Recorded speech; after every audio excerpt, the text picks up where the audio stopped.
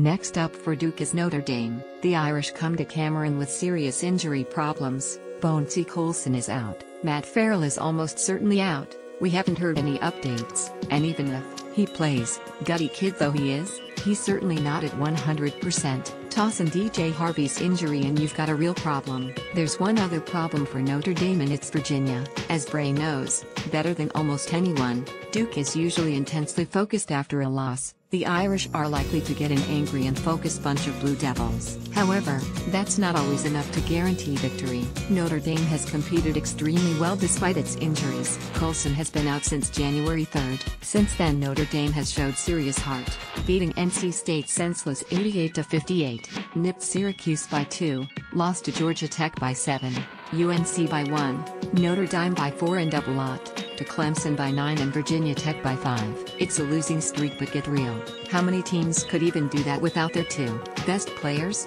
We admire their grit tremendously and their fans should be really proud of them. And it's not totally hopeless for a couple of reasons. First, the aforementioned, Notre Dame is a very tough-minded team. And secondly, Duke played on Saturday and ended up getting just 6 minutes from the bench.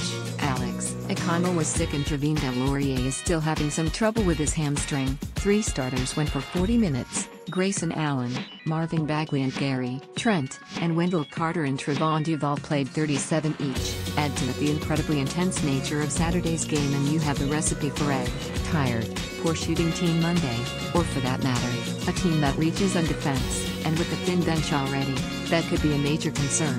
It's a particular challenge for Duke. As for Notre Dame, the Irish, missing 3 players, are limited to and also played Saturday, and are traveling. Terrence Gibbs had 27 and hit 6-6 from 3-point range. Rex Fluter, Bray's latest star in development, well, next to Gibbs, hit 15 as did sophomore forward John Mooney.